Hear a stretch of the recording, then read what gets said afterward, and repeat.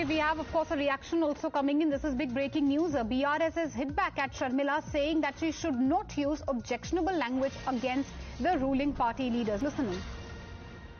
Let me tell you that Sharmila ji is trying to create hype about her Padyatra, and this is not the language which she is supposed to use, especially against the leaders of the BRS, because there is some decorum, there is some decency which every politician needs to follow.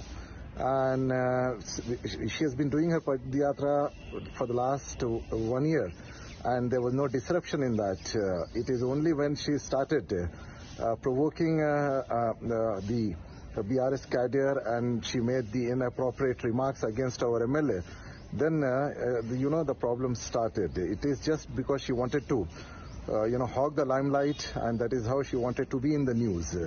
And this is the prank which she has played, but this is not going to go with her. For the reason is because the people of Telangana, they know very well about All right, my colleague Sharmila is joining us live on the broadcast. Sharmila, there is a massive war of words brewing between, of course, BRS and YS Sharmila.